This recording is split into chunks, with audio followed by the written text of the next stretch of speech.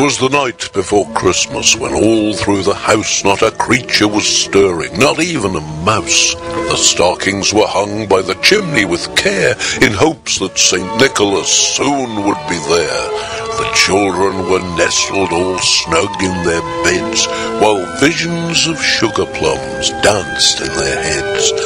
And Mamma in her kerchief, and I in my cap, had just settled our brains for a long winter's nap, when, out on the lawn, there arose such a clatter, I sprang from the bed to see what was the matter.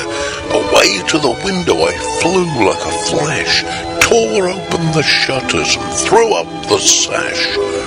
The moon on the breast of the new fallen snow gave the lustre of midday to objects below, when what to my wondering eyes should appear but a miniature sleigh and 8 tiny reindeer, with a little old driver, so lively and quick, I knew in a moment it must be St. Nick.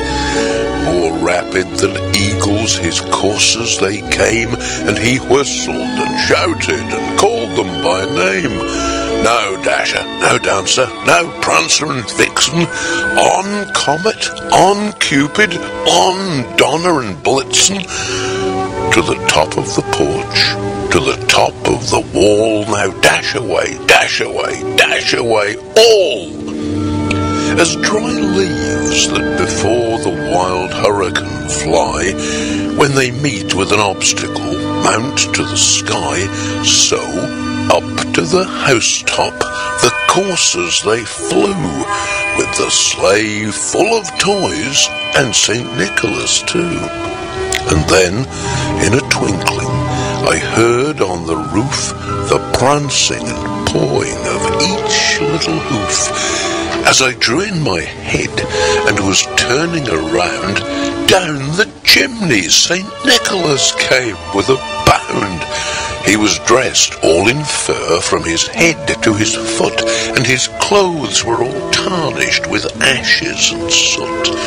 A bundle of toys he had flung on his back, and he looked like a peddler just opening his pack.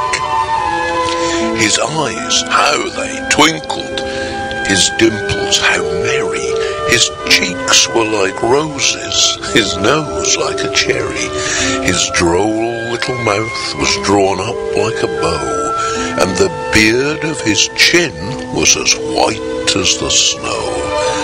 The stump of a pipe he held tight in his teeth, and the smoke it encircled his head like a wreath. He had a broad face and a little round belly that shook when he laughed like a bowl full of jelly.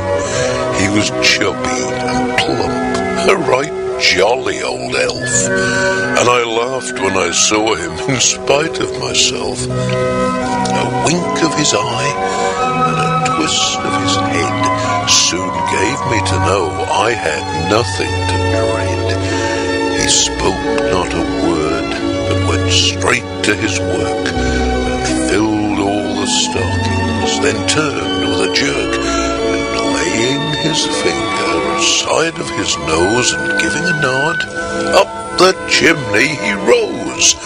He sprang to his sleigh, to his team gave a whistle, and away they all flew like the down of a thistle.